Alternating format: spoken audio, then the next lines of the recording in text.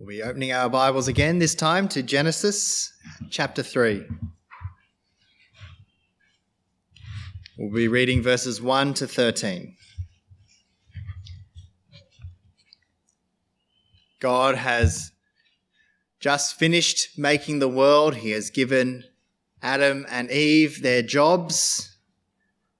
And now the story continues as we see what happens as Adam and Eve look to start doing what God has asked them to do. Genesis chapter 3, starting at verse 1.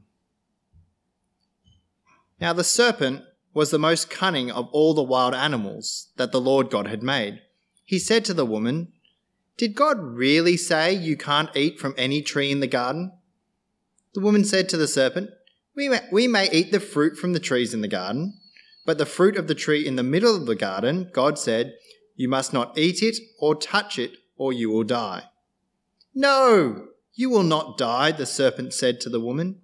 In fact, God knows when you eat it, your eyes will be opened, and you will be like God, knowing good and evil.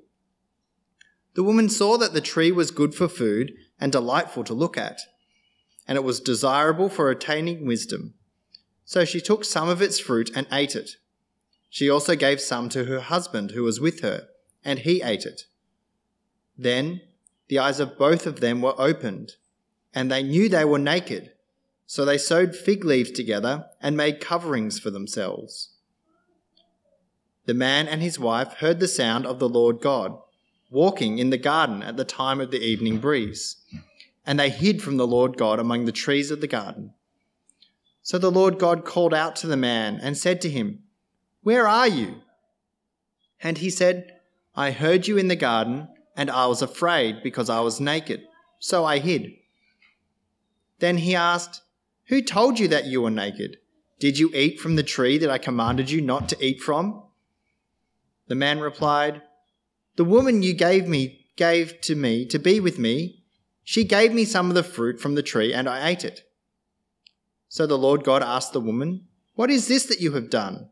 And the woman said, The serpent deceived me, and I ate. We're leaving it there for this week. We will continue the story next week. This is the word of the Lord. Please join me as I pray and we prepare to hear what God has to say to us.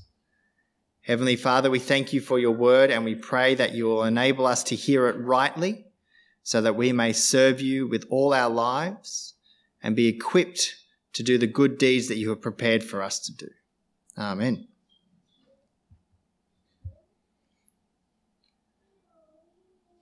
So what's the first question that you would ask a potential roommate? Can you cook? Will you do the dishes? Do you have loud friends? Do you know how to get your sofa up the staircase? These are all pretty important questions to ask when someone is about to move in and live with you.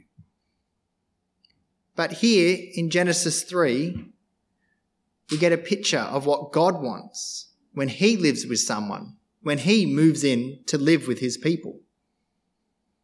We get to see how much God desires to live with his people and the extent that he is willing to go to ensure that that will happen. As I said, this is our first in 2 weeks in this foundational chapter of the Bible.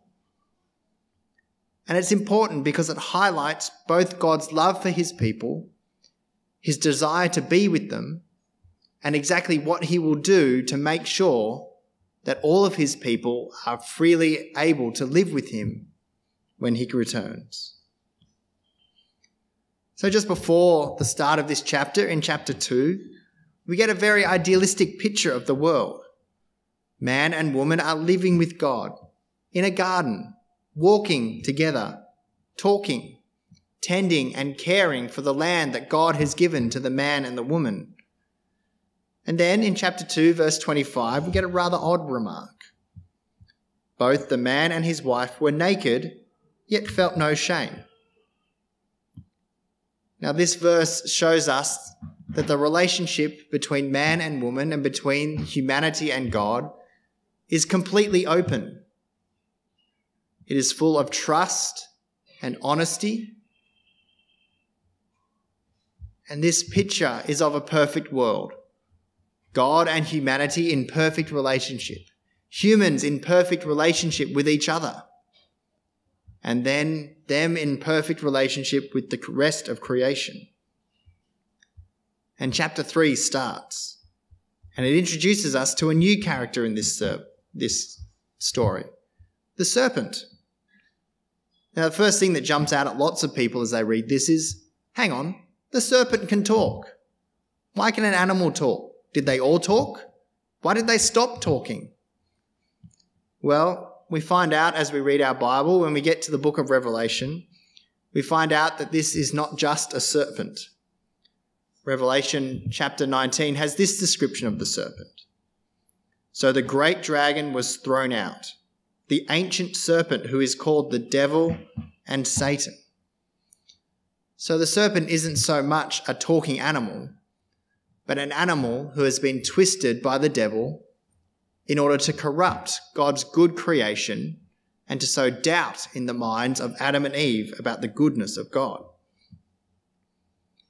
So we don't believe in a talking animal, but we do believe in the Satan who will use any means at his disposal to try and corrupt God's good creation. And when the serpent starts talking, it's not a good thing. He says, "Did God really say you can't eat from any tree in the garden?" He wants Adam and Eve to start questioning the goodness of God. God gave Adam and Eve every tree in the garden to eat from except one in the middle. But the devil is trying to say that they can't eat from any of them. And this is the same tactic that the devil uses with God's people today, sowing doubt in our minds to make us think that God is not as good as he said he is. Did God really say you cannot serve both God and money? Did God really say you have to love your neighbour as yourself? Did God really say that sex is only for marriage? These are all the ways that the devil tries to sow doubt in our minds and to cause us to distrust the goodness of God. But the devil goes further. He lies again. He says, "You will not surely die." He causes Adam and Eve not just to doubt the goodness of God, but to assume that his judgment is unfair, to think that rebellion is freedom, even though nothing could be further from the truth. But his tactics work. Slowly, we stop seeing God's goodness as good, his love as freedom, and we start seeing his rules as domineering, and we start seeing his kindness as hate. This is the tactic of the devil. This is how he started corrupting God's creation, and this is how he continues to do it. And then, rather than leading the animals and ruling over the created world as they were supposed to, Adam and Eve start listening to one of the animals they were supposed to lead. They eat from the fruit of the tree that they were told not to eat. And suddenly, everything changes. The world is now broken. This is why the first thing they do is run to put clothes on. In contrast to the open relationship that they had, suddenly they need to hide. They need to hide not just from God, but from each other. They need to cover themselves up with clothes. They don't do this because clothes are bad. Clothes are pretty useful on mornings when you have to wake up and go to church and it's 4 degrees outside. But they cover up to show that their relationship is broken. It is not what it should be. Where there used to be openness, honesty, and trust, there is now distrust, dishonesty, and hiding. And that doesn't just go for the relationship between men and women, but between us and God as well. We see that when he comes walking through the garden, they hide. God knows what's happened, but he asks questions to try and draw out repentance from his people. But instead, the man and the woman start shifting the blame, offering excuses, trying to weasel out of what they have done. But they can no longer live with God. He sends them out of the garden.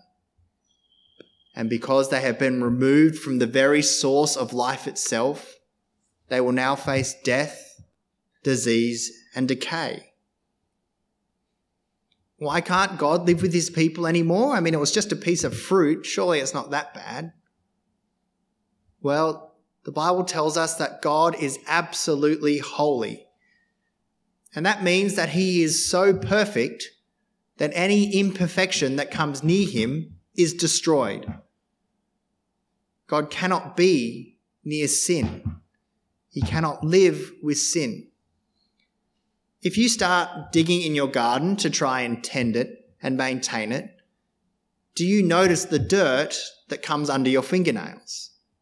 Probably not. You can work in your garden all day, and then eventually when you sit down for dinner, you look at your fingers and you go, oh wow, I've got dirt under my fingernails. You don't notice it. It doesn't matter so much, and you'll kind of fix it whenever you get around to it. But what happens when you get dirt in your eye? If you get dirt in your eye, that requires immediate attention.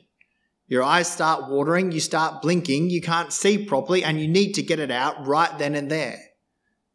You can't leave it until later. When it comes to sin, we are a bit like fingernails. We don't notice the sin in our lives. It affects us, but we think we can deal with it later. It doesn't bother us. But for God, when it comes to sin, he's like an eye. It is an irritant that needs to be gotten rid of straight away. It cannot be in his presence. And so that means anything that is sinful is either destroyed or cast out from the presence of our holy God. And because we are sinful, that means us. The rest of the Bible's story from this point on is all about how God is going to live with his people again, his dogged pursuit of a people who keep rejecting him. He wants to live with his people, the ones he created, his children, and he is going to make sure that happens no matter what. First, he calls Noah, puts Noah on an ark and saves him from the judgment of the flood. He sees Abraham, calls him out of the city of Ur, brings him to the land that he promised to give him. From Abraham, he grows a nation that he will call his own people. He rescues them out of Egypt, and then he lives with them. His presence comes down from heaven and joins them in the tabernacle and later the temple. This is why the book of Leviticus is so important. It's a book that we often skip, but Leviticus is the rules for how a sinful people can live with an absolutely holy God. It's like the rules that you put up in your first share house, where you say who's going to do the dishes and when to make sure there's harmony in the house. But when there is an absolutely holy God living in a world that is corrupted by sin and amongst a sinful people, the book of Leviticus outlines how that is possible, how God can live with his people. Then later, when God settles his people in the land that he promised to give them, his presence moves from the tent into the temple. And we get this rather odd description of the room in the middle of the temple. The interior of the sanctuary was 30 feet long, 30 feet wide, and 30 feet high. And Solomon overlaid it with pure gold. That's from 1 Kings chapter 6, verse 20, for those of you playing at home. In the middle of the temple is this cube-like room covered in gold. But it is there that God makes his presence known. That is where God is living with his people. but that room is separated from the world by a giant curtain. And that curtain is in the middle of a giant temple. Because of our sin, we can't come in. But still, God is there with his people. But God's plan was never to be satisfied with just a small golden cube in the middle of a temple. John, in his biography of Jesus, starts by talking about God. Chapter 1 says, "In the beginning was the Word was with God, and the Word was God." But then, later on in verse 14, he says something truly astounding. "The Word became flesh and took up residence amongst us." In Jesus, God is walking with his people once again. In the cool of the afternoon, in the heat of the day, God is amongst his people. If you had been there, you could have seen him. He was living with his people. And then, just like Adam and Eve, the people, us, we decide that we don't want God to be God. We think we know better. And so we take God, we take Jesus, nail him to a cross and murder him. But God, in his infinite wisdom, uses that very act of rebellion to be the very thing that saves us, the very thing that cures us from our sin and allows us to live with him.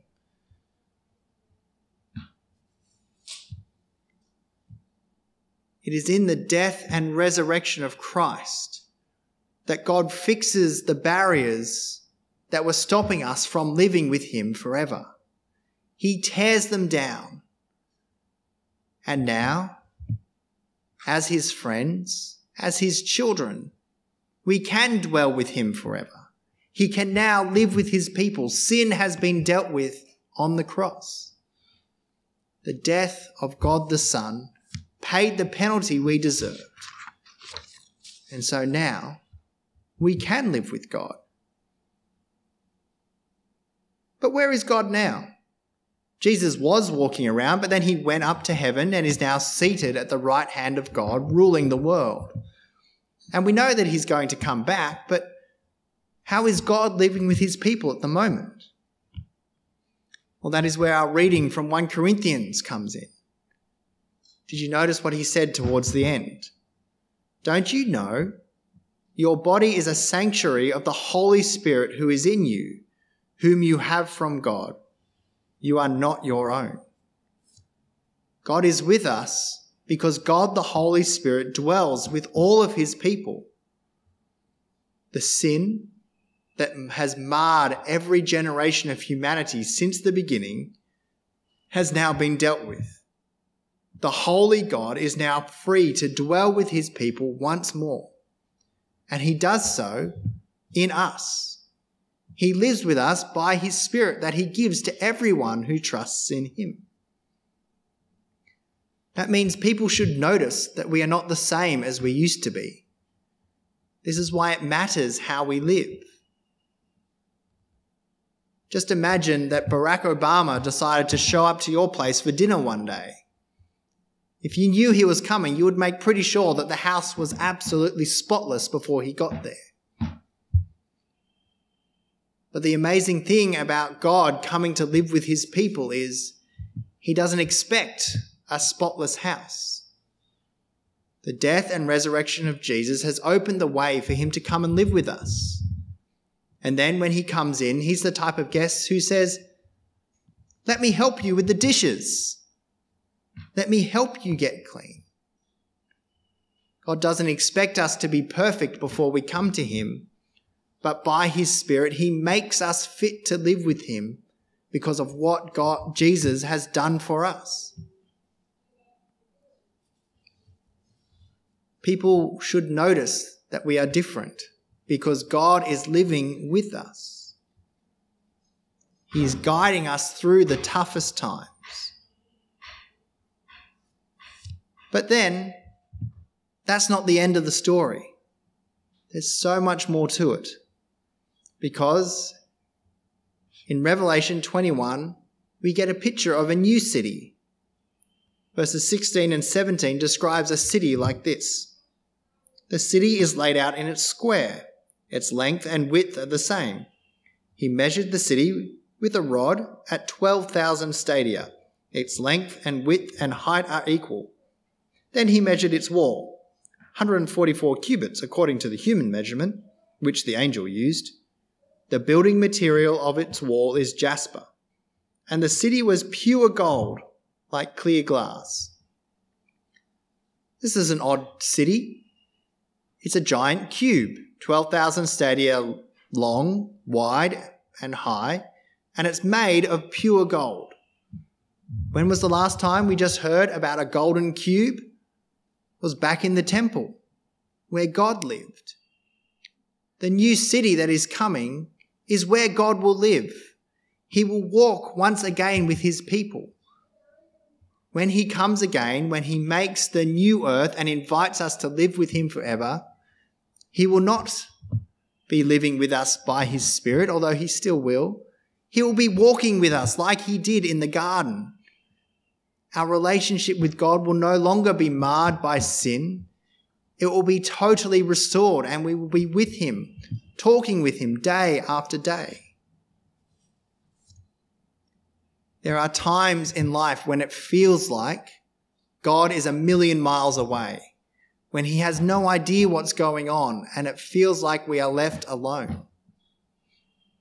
But because of the presence of God's Holy Spirit in our lives, nothing could be further from the truth. That is another lie that the devil wants us to believe, that God is not with us, that he has abandoned us. But he has not. So if you feel like God is a million miles away, if you don't know where God is, just remember the whole story of the Bible is about God wanting to live with his people. It's the story of how in sending his son Jesus to die on the cross, he has made it possible to dwell with God forever. He is the one who makes us right, and he has given us his Spirit so he can be with us no matter what happens. And so we need to remember in those dark times that God is always there. He will not leave us because we are his children. And when you look around and despair at the state of the world, when you think, how could anything get any worse? Just remember, this is not the end of the story. A day is coming when God will walk with his people once more, when he will call us to live with him forever, to dwell with him on the new earth, where there is no more death, no more crying, no more pain.